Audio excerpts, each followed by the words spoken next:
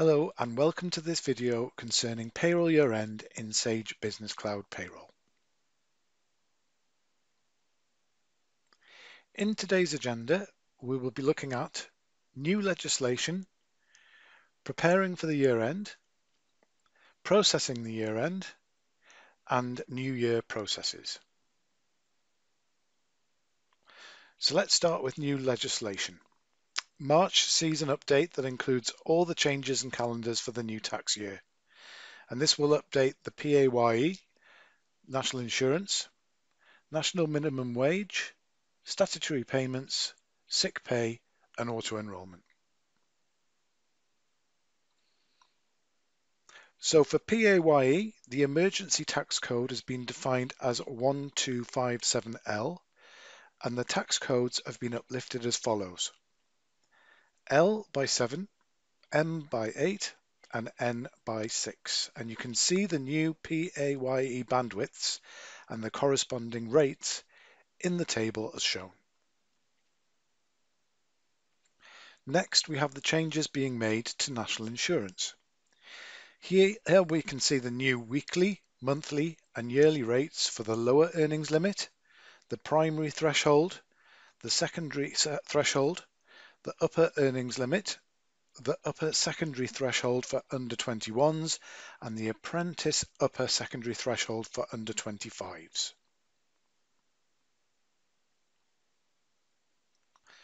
Next, we have a simple table showing the age ranges and corresponding hourly rates for national minimum living wage.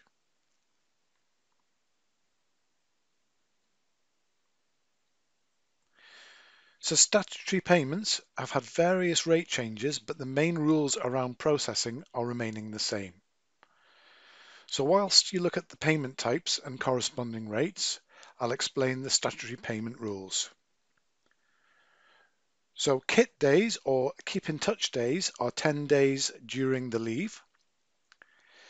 Split days or shared parental in touch days are 20 days during the leave.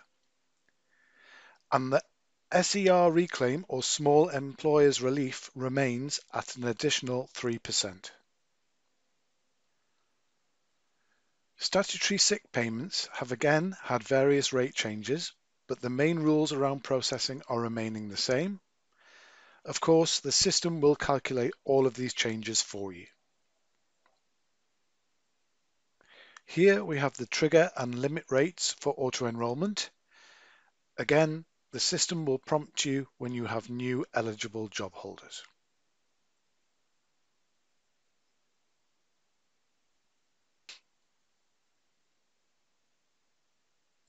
Then we have the update for student loans. We can see there is a new plan in place. Plan 4 is the new Scottish band. Before we move on to preparation for the year end, the employment allowance is unchanged from the new rules last year. The reclaim stays at £4,000. Access to the employee allowance is restricted to employers with a national insurance contribution bill below £100,000 in the previous tax year, and this must be applied for each year. And lastly, the attachment of earnings is unchanged. Now let's look at preparation in terms of week 53, advance pay, and directors' national insurance.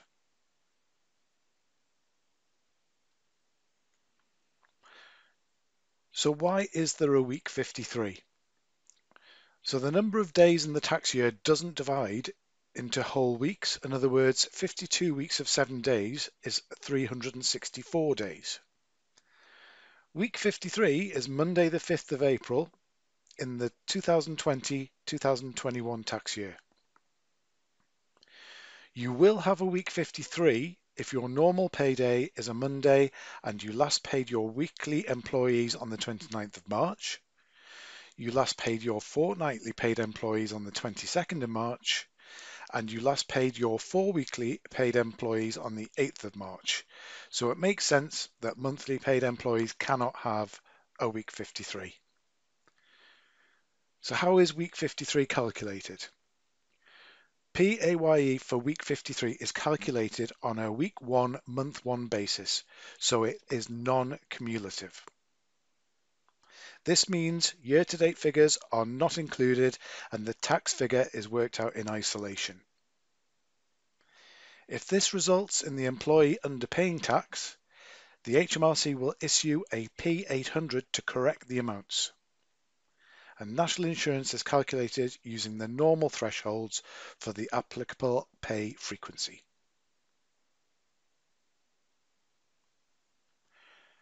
Let's try to look at this in a simpler way.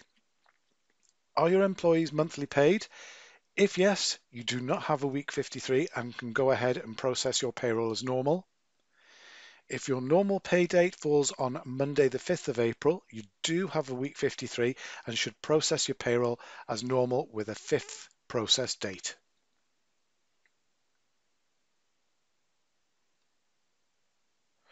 We recommend you do not advance any pay over the payroll year end, especially to directors, and we would advise to process periods separately with the correct dates to ensure each period is calculated in isolation correctly and keep your reporting clear. There are 2 director statuses available in payroll. Whichever director status is selected, by the end of the year, the overall NI contributions will be the same.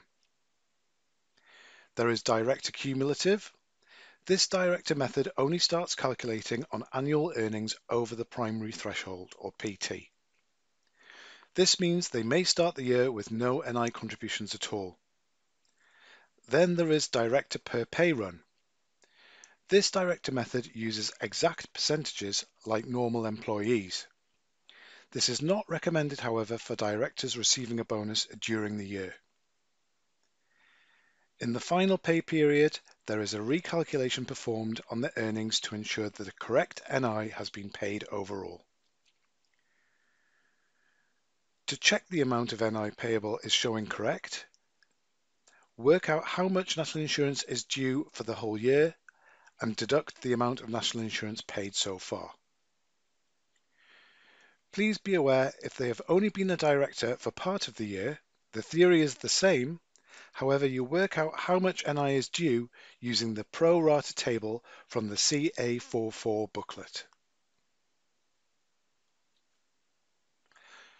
A common call that technical support get is the director's NI contribution doesn't look right.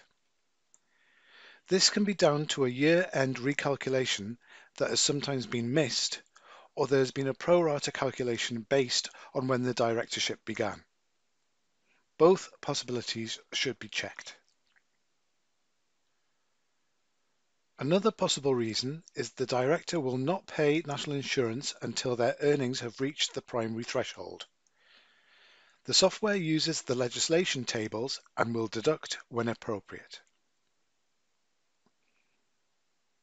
In order to calculate the director's national insurance, you will need to gather the following information.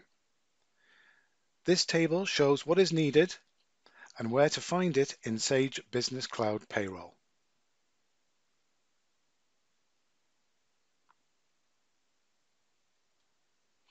So now let's look at how to process the payroll year end itself. Simply go to the year end tab and then you will be able to review the employee pay, the P11, submit your EPS and review the P60 certificates and mark them as distributed to all employees when completed. Firstly, let's look at the P11. Run the P11 report to check if there are any errors or potential missed periods. You will then be able to review the values per employee and make any corrections before continuing. Now let's look at submitting your final EPS. Enter a date only if the company has ceased trading. Then check the figures are correct and click Next. You can now click Submit or click Change if you need to update your gateway credentials. You can now see the P11 step is complete and the final EPS is submitting. Lastly, let's look at how you can review the employee's P60s.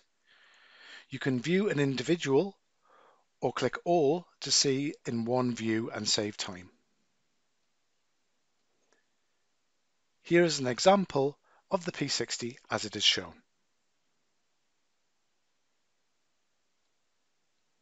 Now let's look at New Year processes. We will cover off employment allowances, or EA, and small employers relief, SER, tax codes, and early year update. Once you've completed your year end, you will be able to record a claim for your employment allowance on the summary screen for the next tax year. You will then be able to select if the employer qualifies for small employers relief, or SER. As part of the first pay run of the new year, the prompt shown will ask you to confirm the correct tax codes. Simply change the code in this screen and click Save to apply it for the new year. If you need to make a correction or an amendment to your payroll in the previous tax year, it is important that you notify the HMRC of any change. You can do this through the year-end menu with an earlier year update, or EYU. Don't forget that the in-app help center is always available to help you process your payroll year end. Simply click on help at the top right of your screen wherever you are in the software. So to recap what we've covered, hopefully now you have a better understanding of the new legislation, preparing for the year end, processing the year end, and the new year processes.